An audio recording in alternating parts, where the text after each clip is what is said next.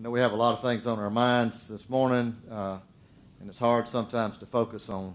what really is important, but our children is extremely important to us. I have another proclamation that's not on your agenda, but is our proclamation of a local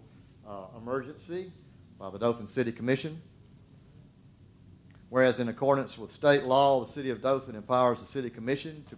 proclaim the existence or threatened existence of a local emergency when said city is affected or likely to be affected by a public calamity. And whereas said City Commission has been requested by the Director of the Emergency Management Agency of said city to proclaim the existence of a local emergency therein. And whereas said City Commission does hereby find that conditions of extreme peril to the safety of persons and property have arisen with the said city caused by the novel coronavirus disease known as COVID-19, commencing on or about noon on the 17th day of March 2020. Now therefore it is hereby proclaimed that a local emergency now exists there throughout the city, and it is further proclaimed in order that during the existence of said local emergency, the powers, functions, and duties of the Director of the Emergency Management Agency